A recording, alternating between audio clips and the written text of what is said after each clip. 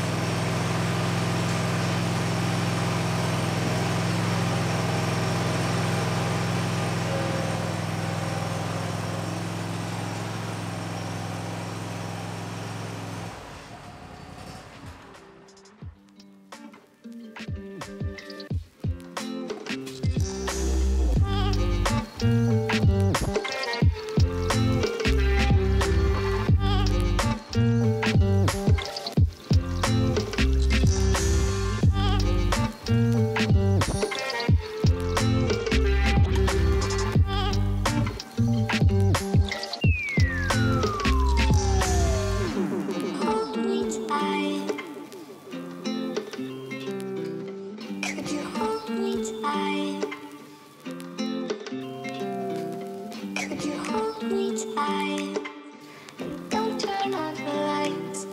I don't wanna fight with you.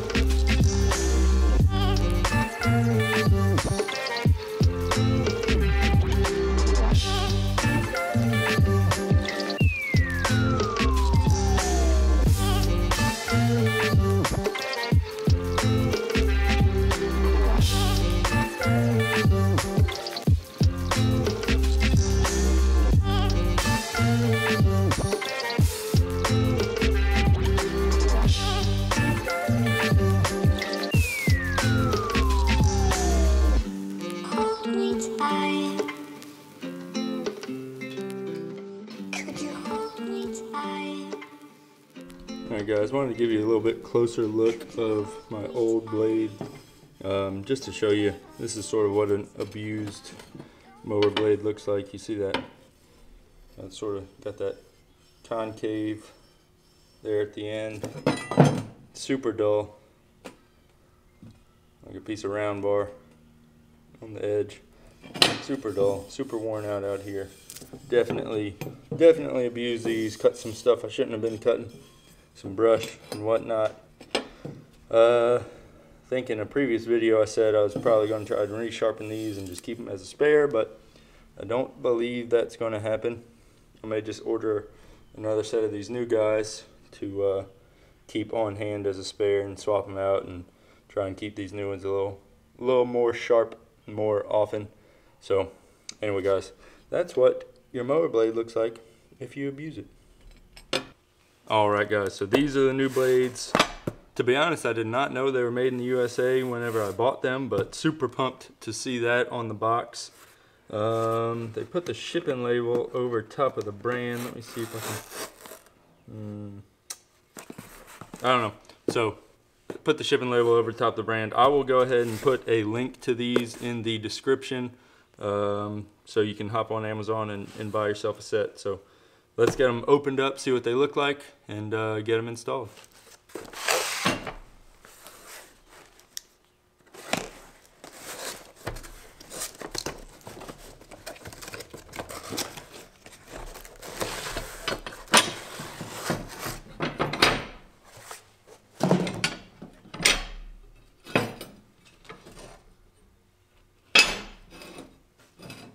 Look at that, guys. So these are copperhead mower blades. These are made for the 60-inch bad boy. They've got these serrations on the backside. I'm not sure if these are considered like a gator style blade, or pretty sure they're a mulching blade. But so they got a nice long cutting edge. They got the serrations on the backside. Like I said, 100% made in the USA. That's super cool to see. Really pumped about that. So let's go ahead and get back under the mower. We'll get them installed. Guys, I want to do a little bit closer look at these just to show you the edge comes pretty well sharpened. Don't really need to sharpen it at all. Definitely a nice thick blade. Looks like they used a good piece of stock. Get you a close-up of this label.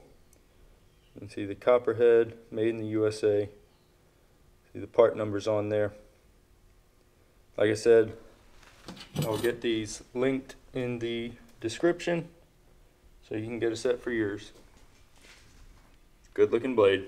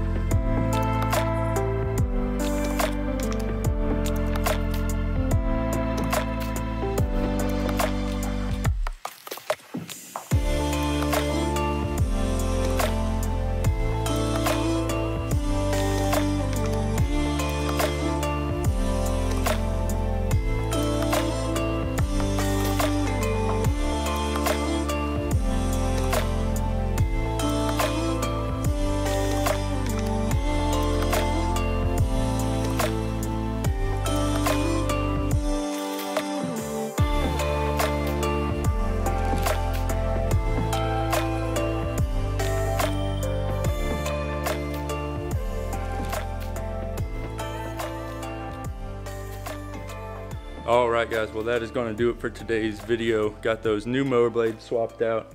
Probably going to be a couple weeks before I cut again. This is sort of our dead of winter here in this February time frame here on the south coast, so grass really isn't growing. But we'll wait a little bit, go try them out. We'll let you know how they go. We'll shoot a video whenever we do our first cut with the new blades and show you how they do. I'm pretty excited about it. I think it'll be good. But yeah, I'll shoot a link to these new blades in the description. Y'all go check that out. Order some if you need some. Anyway, guys, appreciate y'all watching these videos. Hit that thumbs up if you liked it. Leave me a comment. I know there's going to be comments about using an impact to change the blades, and don't use an adjustable wrench to change the blades, going around your bolt head over, but gotta do what you gotta do sometimes. Tried to put the impact under there, but only have a smaller impact. Had to adapt up to the right size socket. By the time I did that, couldn't get the impact to fit between the ground and the bolt head, so it is what it is. I got it done. They're torqued to a spec, probably not the right spec, but torqued to a spec, so I know those comments are coming. It is what it is. I understand. You're not wrong. Anyway, guys, hit that subscribe button if you haven't already. Like I said, hit that thumbs up, leave me a comment, and we'll catch you next time down here on the South Coast. Y'all have a good one.